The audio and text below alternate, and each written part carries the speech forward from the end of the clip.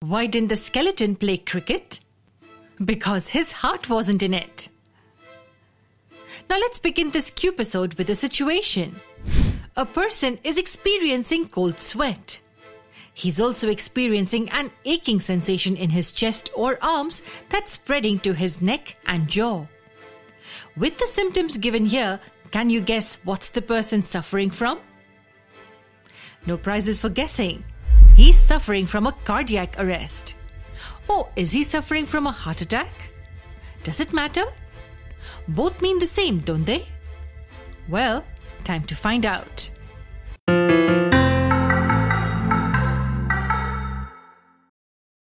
The term cardiac arrest and heart attack are often used interchangeably, but the startling fact is that these two are two different conditions.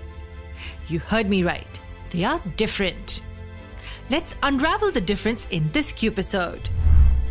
We already know that our heart muscles require constant supply of oxygen-rich blood for their nourishment and proper functioning. And this job is meticulously done by coronary arteries. But the problem occurs when you have a coronary artery disease.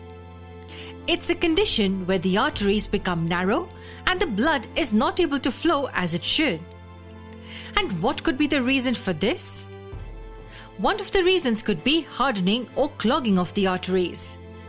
This could be majorly because of the buildup of cholesterol and fatty deposits on the inner walls of the arteries. These restrict the blood flow to the heart by physically clogging the artery. Due to the clogging, the blood supply will be inadequate. Without adequate blood supply, the heart becomes starved of oxygen and subsequently will fall short of vital nutrients which is needed by it for working efficiently. And the part that's devoid of oxygen-rich blood starts to die. This can result in chest pain, which is one of the symptoms of heart attack. Identifying the symptoms and getting it treated can save the life of a person. If not, then it can even lead to a fatal attack. Now let me tell you a fact here. During an attack, usually the heart does not stop beating. This was in brief about heart attack and one of the major reasons that causes it. Okay, now we know that in heart attack, it's usually a particular region of the heart that becomes non-functional, but the heart does not stop beating. So is it even possible for the heart to stop beating all of a sudden? Yes, it's possible. In medical terms, this condition is called cardiac arrest. Let's understand more about it. A human heart is triggered to beat with regular electrical pulses. But if these electrical pulses become erratic, it results in irregular heartbeats.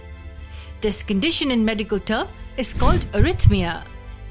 This will result in the disrupted pumping of the heart. As a consequence, the heart is unable to pump blood to the vital organs like the brains, lungs, and so on. In a few seconds, the patient loses consciousness and has no pulse. The patient almost stops breathing or is only gasping. The patient may even die if not administered with proper treatment. Scary, right? It's actually more scarier as sometimes it occurs all of a sudden without any warning, unlike that of a heart attack, which usually shows symptoms. Now, understanding cardiac arrest and heart attack could make all the difference when it comes to helping someone experiencing such an event.